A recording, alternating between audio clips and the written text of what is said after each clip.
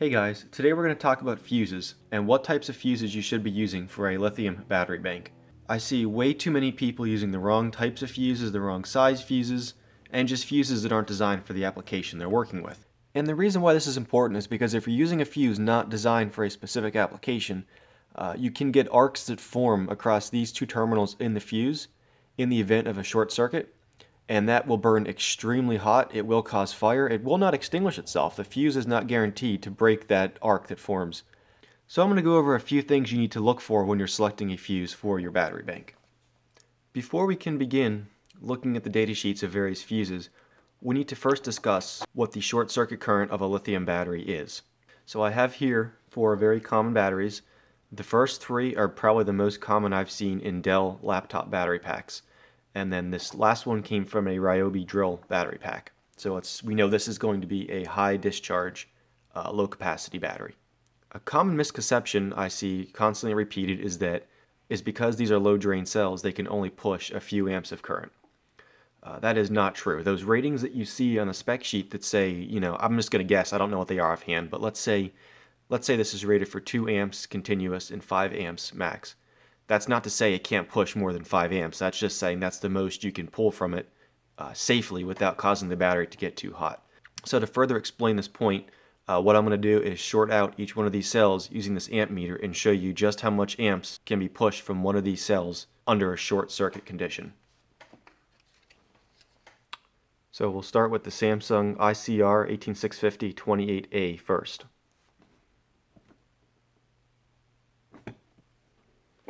And as you saw, that one was around 40-ish amps. Next we have a Panasonic CGR 18650E.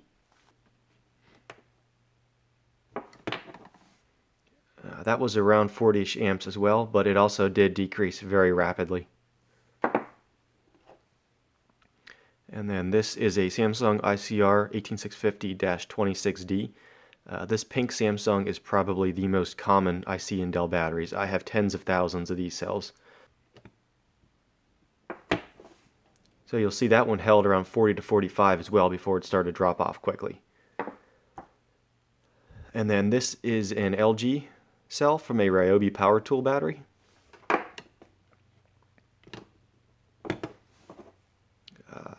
And that actually overloaded the clamp meter, so we don't know what the short circuit discharge of this cell was. And it's very hot just from that second that I shorted it. And this clamp meter is rated for 600 amps. I doubt this pushed more than 600 amps. It was probably just some inrush that overloaded it. But yeah, we won't be able to test this particular cell. So the most common type battery pack I see people building are 80 cells in parallel. So if we assume 35, conservatively, we're going to say 35 amps. As you saw, it went to 40 and even above 40, but we're going to say conservatively 35 amps per cell. 80 cells at 35 amps per cell is 2,800 amps. So that means if you short circuit an 80p battery pack, you're going to see at least 2,800 amps. I say at least because it's probably going to be more. And then some people are building larger packs. I'm building 300p parallel packs. So again, if we conservatively estimate 35 amps per cell under short circuit at 300 cells, that's 10,500 amps that would flow if a 300p battery pack were shorted out. So these numbers are the short circuit current of our battery.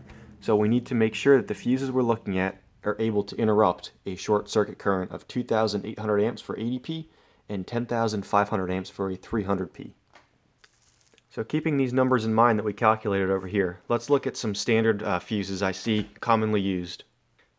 These are your standard glass fuses. It's just a glass tube with a little skinny element that runs through it. These are commonly used in automotive or like power supply type applications, low amperage AC applications as well.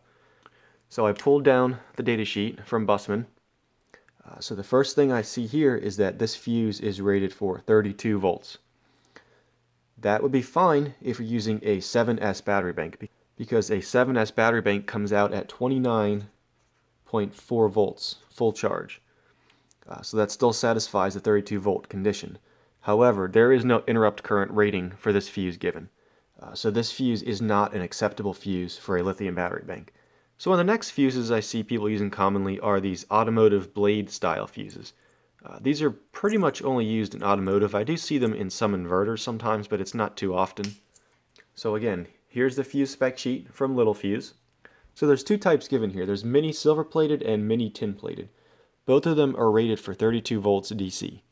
So again, that's perfectly fine for a 7S battery pack, which will have a maximum voltage of 29.4 volts. And these actually do give the interrupt current. So both of these are rated for 1000 amps. That means when a short circuit occurs, if less than 1000 amps flows through here, this is guaranteed to break it. If it's at 1001 amps or it's at 5000 amps, this is not going to break that current. An arc is going to form and this is going to melt and could catch fire. So at 1000 amps, this is fine to use for a small battery pack if you've got like 10 cells in parallel or something like that, and you've calculated out that the short circuit current of the cells you are using is below 1000 amps. But for an 80p battery pack and a 300p battery pack, this is not a good choice. So the next most common fuse I see, and this is probably by far the most incorrectly used fuse, are these A&L fuses. I don't even have an example of one of these, so I'm going to show you some on the computer. But basically these fuses, at least this Busman fuse that I printed out the spec sheet for, is rated for 80 volts DC or less, and it has an interrupt rating of 2700 amps. I'm going to tell you the problems I see with these fuses, but setting those aside, this is still not an acceptable fuse, because if you've got an 80p battery pack, and we calculated with the cells we were using at 2800 amps, the interrupt rating of this at 2700 amps is still less than the short circuit current of that 80p battery pack. So this is still not a good choice, even though the voltage specification is there for 14S. The first problem I see is that people pull up AliExpress and they just search for A&L fuse and they pick the absolute cheapest junk they could find. Here's an example listing that came up on AliExpress when I searched for A&L fuses. If you think you can get a 300 amp, a 400 amp, or similar fuse for 89 cents, you're out of your mind. That should be a clear red flag that this is not a fuse you want to use. A lot of reports I'm seeing is that these companies are actually putting the same element in every fuse and just changing the label on it. And that is not a proper way to do this. I've seen a lot of people mention these fuses melting, the terminals melting, the wire melting, and it almost catching fire even at half the amperage of the rating before the fuse actually blows. So if you plan to use an A&L fuse, I would definitely look for a brand name like Busman. None of these AliExpress specials that have no brand name listed. Look for a brand name that's proven, like Busman, and make sure it has a UL or some other safety certification.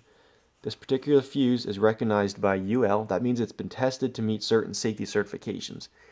This is still a good certification to look for in your fuses. So my favorite go-to place for fusing has been Blue Sea Systems. They have some high-quality products, most of which are rebranded. For example, on their website they have two fuse blocks. They have one for 35 to 300 amps, and they have one for 35 to 750 amps. Unfortunately, both of these are rated for systems up to 32 volts DC, so they won't cover a 14S battery pack. And these fuse holders also meet UL 90-V0 specifications, which is the safety standard for flammable plastics. And here's an example of the fuses you should be looking for. This is a Busman A&L 325, that means it's a 325 amp fuse. This fuse is rated for 80 volts DC or 32 volts AC. So this would be a good choice for a 48 volt battery bank, provided you found an appropriately sized fuse holder for it. And make sure you're buying a genuine fuse. So now we're on to the better choices for fuse selection for lithium batteries. These are standard 10x38 fuses. These particular fuses are made by Lithium, and you'll notice they're different than the previous fuses we've looked at. The tubes in these fuses are made with ceramic or some other material instead of the standard glass tubes. And these ceramic tubes are actually filled with silica or sand or some other like material that if an arc were to form between these two terminals, that sand would quench the arc or prevent it from forming in the first place. These fuses have a much higher interrupt current rating, and these are the types of fuses you want to look for your lithium battery bank. So if we pull down the specification sheet from Lithium for these fuses, this is the KLKD series fuse. We see it's good for 600 volts AC or 600 volts DC. We see it has two interrupt current ratings given here. The first interrupt current is 10,000 amps, and that is the UL 248-19 specification, which is for solar PV applications. The rating below it says 50,000 amps for the UL 248-14 certification, which is low voltage systems. If you're just building a battery bank, you can be assured that this fuse is good for 50,000 amps interrupt current or less. 50,000 amps satisfies both these conditions over here for the 80p battery pack and the 300p battery pack. The only reason why these fuses are not a good choice for a large battery bank is because the smaller style fuses are only available up into 30 amps. So you can get 1/10 of an amp up to 30 amp fuses. If you're using a large battery bank with this many cells, chances are you're going to pull more than 30 amps from it. So this is my personal favorite for my main system fuse on my battery pack. This is a Class T fuse. This particular type is made by Bussmann. It is a JJN 350, so it's a 350 amp fuse. It says current limiting, fast acting.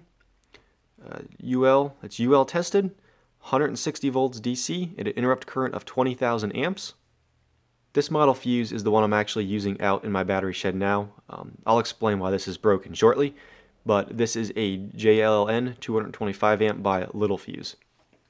So if we pull down the spec sheet for the Little fuse, we'll see the DC rating on this fuse is 125 amps because we're in the 70 to 1200 amp category, so it's good there. And the interrupt rating for the 35 to 1200 amp category is 20,000 amps. And we see here it is UL tested for 248-15 Class T, and it's got a whole bunch of certifications listed here. This fuse satisfies all three of our requirements. It's got enough amps to power our inverter. For the voltage, it's good for the 14S voltage, which is around 52 or so volts nominal, and it's about 58 to 59 full charge. It also satisfies the requirements for both an 80p or 300p battery bank. So 10,500 amps of short circuit current is less than the 20,000 amps that this is rated for. Now something you want to keep in mind when we talk about these ratings as well is we are talking about the main system fuse that goes before the main battery cables that come off of your battery bank.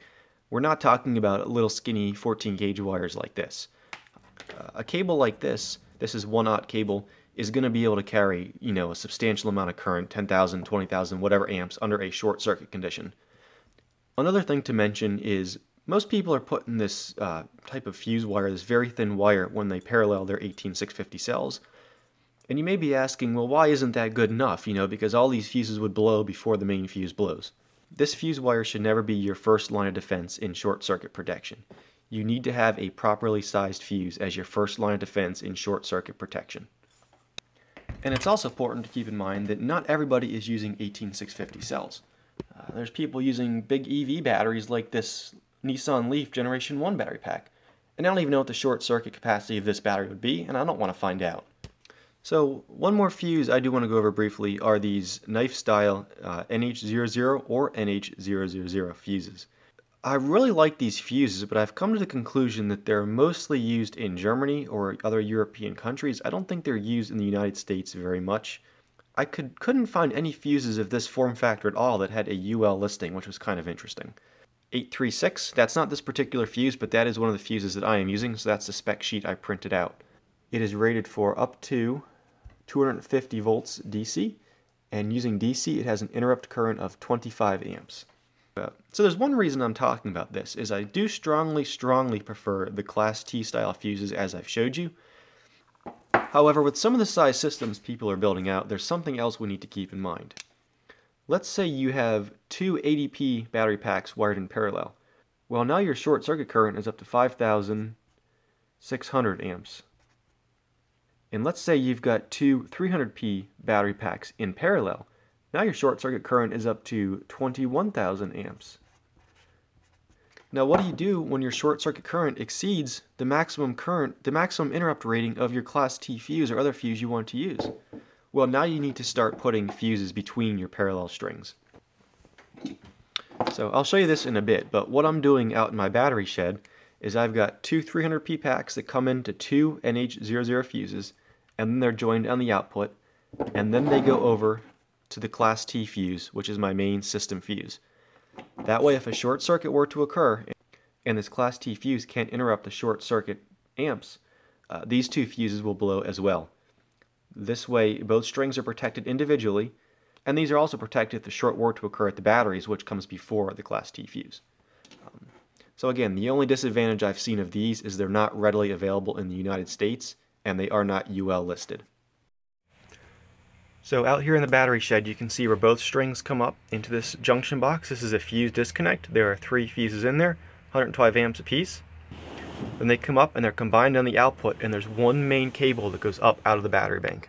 And that cable comes down over here with a 4/0 cable to a 225 amp little fuse. This is a Class T fuse on a Blue Sea Systems holder. There's one on the positive side, and I've got another over here on the negative side.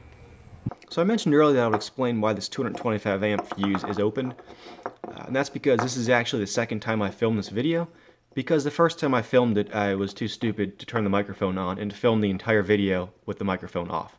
So the purpose of opening this fuse was just to show you what was inside the sand material or silica that quenches the arc. So to open this fuse, I first used 2 pair of vice grips and tried twisting it, thinking I might be able to twist one of the ends off. As you see, that did not go very well. I then moved on to the hacksaw method and just sawed 2 slits in both sides of the fuse cap. And finally, after pulling at it for a bit, the thing popped open.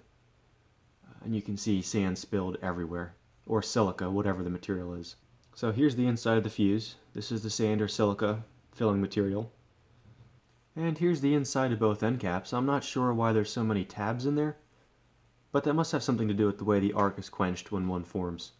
So all these fuse types you see here, whether it be the NH00 style, the Class T, or the smaller 10x38, the ceramic fuses that are filled with sand or silica type material are referred to as HRC. It stands for high rupture current or high rupture capacity, which basically means it's capable of breaking a large amount of amps under a short circuit fault condition. So just to summarize here, we have the NH00 or NH000 fuse. These are HRC fuses. We have the automotive blade fuse and the automotive glass tube fuse. Neither of these are appropriate for solar or lithium battery applications. We have the 10x38 ceramic, silica, or sand-filled fuse, and we have 2 Class T ceramic, sand, or silica-filled fuses. This Class T fuse is definitely the best choice to use for lithium or high current battery banks. I'll put a link to where you can buy these Class T fuses and holders in the description below. As a general rule, when you're shopping for fuses, if the deal looks too cheap, it's probably too good to be true. If the fuse looks too flimsy and plasticky, you should completely ignore it. It's probably the reason why it looks flimsy. Do look for brand names like Siemens or Littlefuse or Bussmann. Don't buy off-brand fuses. Don't buy fuses that are missing a brand name completely, which means they're generic Chinese, probably fake. And again, even if you're not in the US, look for the UL listing. That will guarantee it's been tested by at least one certifying authority. I hope you found this video helpful. If you did, please hit that like button. If you have any questions or comments, or maybe something I may have missed explaining this, please do leave those in the comments section below. Thanks for watching.